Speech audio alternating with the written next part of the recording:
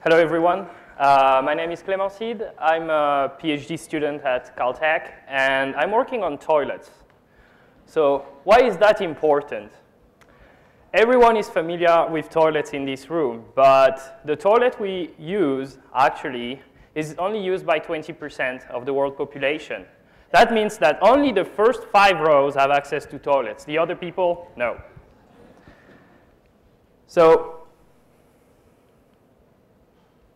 I'm trying to load the presentation, but oh, OK. Here we go. So water is important. We all know that. OK, here we go.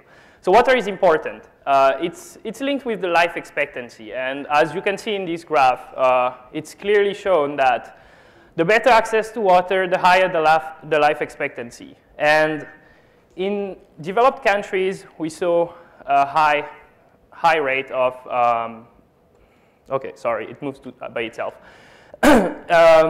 In developing countries, we see that there is a lack of access to good toilets, good sanitation.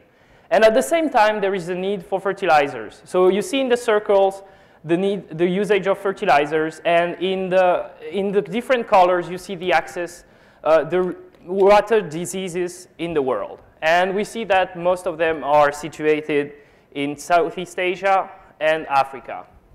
Our project, funded by the Bill and Melinda Gates Foundation, is working on reinventing the toilet.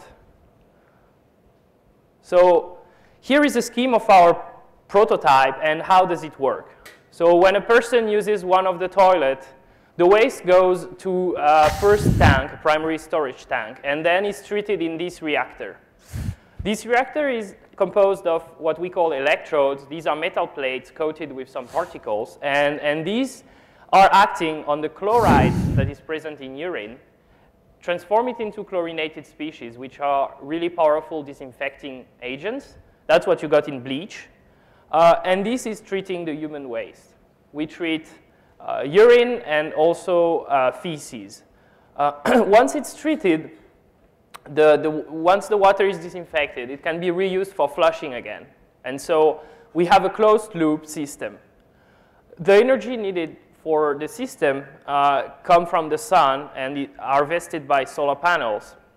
And at the same time, while we are disinfecting the waste, we are also producing hydrogen. So you can use this hydrogen, run through a fuel cell, and get some electricity out of it. So how does it work? Well, we target our wastewater we can treat is toilet wastewater, but also industrial wastewater and high salinity waste. And the byproducts we have is hydrogen, the reusable water, and fertilizer too. The key part of this system is that we can have on-site wastewater treatment available for developing and developed countries. It's energy sustainable, cost-effective, and we don't add any chemical. Everything is created on-site.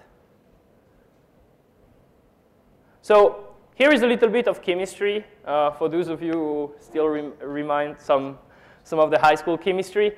So on one part of on one of the electrodes, we are oxidizing water and create oxygen. But at the same time, we are doing the reaction I talked about with the chloride to chlorinated species. And these are basically breaking down bacteria. On the other side, we are reducing water to hydrogen. So if you come tomorrow to my mini lab, you will have the chance to look at it and see the bubbles. That's pretty cool. Everyone likes bubbles. So here is the treatment on the big reactor. This is a 5-gallon reactor, 20 liters. So we treat it with primary wastewater. That's the beginning. We go to the sewage treatment plant. We take the effluent. That's really smelly, by the way. We bring it, and we just apply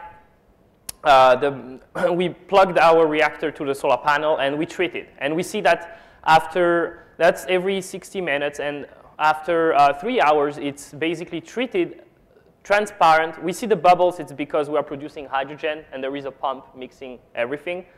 But if we stop, then you see the difference after less than 4 hours and before the treatment. And if you just smell it, it smells like bleach.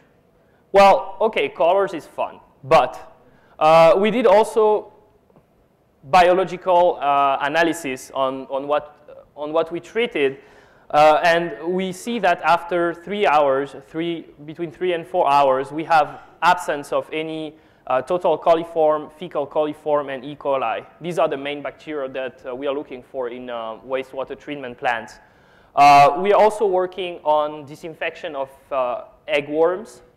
And we have very good results about that. I don't have them in the slides. We're still on the research phase. So here is our team. We are six people from Caltech, and I invite you to have a look at our website, where you will have a video of how the system works and how we can implement that to different regions of the world. Now we are working on what we call the second generation prototype. It will be basically in a shipping container. One part, people will have access to a regular restroom. The second part of the container will be our treatment area, so where the waste will be decontaminated and the water can be recycled.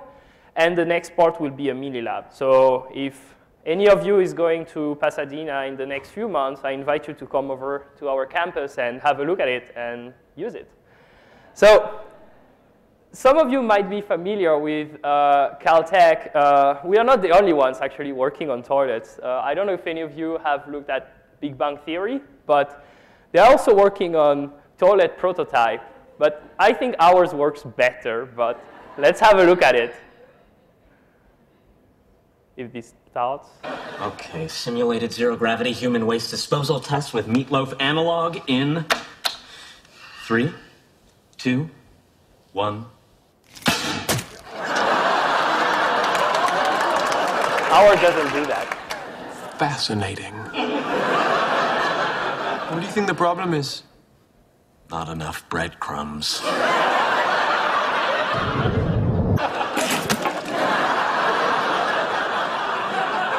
the hell is that? Meatloaf? What was it doing on the ceiling? That's classified.